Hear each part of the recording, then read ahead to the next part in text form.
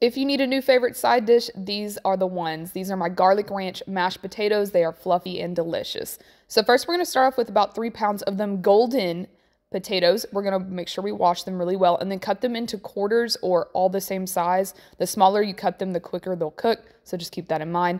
Add them to a pot and then we're going to fill the pot full of water, add a little bit of salt, about a teaspoon of salt. Let these simmer for about 20 to 25 minutes until they are fork tender. All you have to do is push a fork into it. If it falls right off, they're ready to go. Strain all your water out, and then we're going to add this back to the pot or to a bowl that you don't mind using a hand mixer in. You're going to add 4 tablespoons of butter, a cup of sour cream, one ounce package of ranch dressing, and then salt, pepper, and garlic. Start with a half a teaspoon, and then you can go up from there. Mix it up with your mixer till smooth. If it's a little too thick for you, you can add milk or heavy cream until it's your smooth consistency. Taste it, adjust your salt, pepper, and garlic. I top mine off with dried chives, or fresh chives will work because I wanted to be fancy. Serve this alongside your favorite dish. The recipe will be written up on my website, and follow me for more. And yes, this is available as well.